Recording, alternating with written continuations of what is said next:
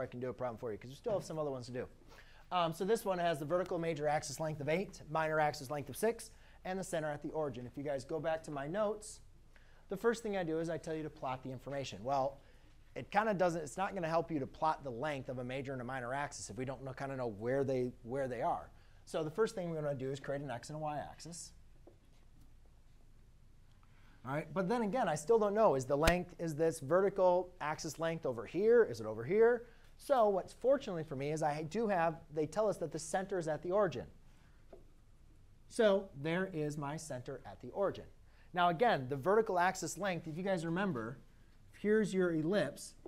The vertical axis is from, or your major axis, is from vertice to vertice, right? And we need to figure out what the vertice is. And the center is right in the middle.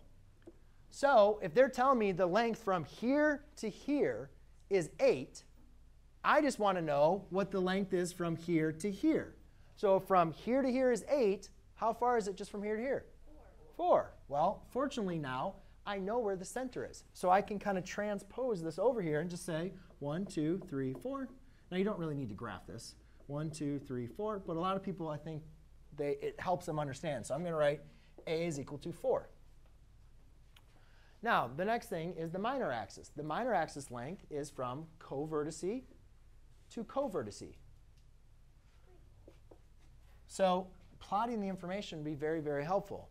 So now, if I know from Alex, covertice to covertice is 6, but all I care about is from here to here, because that's the value of b, right?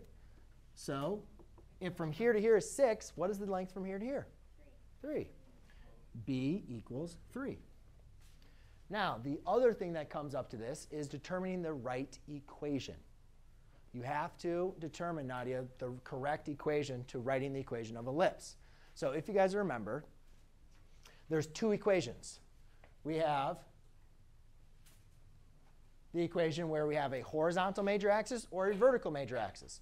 And you look at it, and rather than having to go back through your notes every single time, if you guys look at the vertical major axis, remember that A is always under Y, because A represents the longer major axis, right? So A is under the Y, B is under the X. So my equation is going to be x minus h squared. So I have x minus h squared plus y minus k squared. And then that's over b squared over a squared equals 1. Does everybody follow me? Now the origin is the coordinate point 0, 0. So that's h and that's my k. I can just plug in all the information, x minus 0 squared over b, which is 3 squared, plus y minus 0 squared over a squared, which is 4, equals 1. So does everybody see how I just plugged in the information? Daniel, can you put that down, please, actually? Down, face down, face down, face down. There you go. Good, thank you. So does everybody see how that just plugged in? And now we just simplify it. I don't really need to write minus 0. So my final equation would be x squared over 3 squared is 9 plus y squared over 16 equals 1. And that is your answer to question number 1. And that's all you do. Just follow the process step by step by step.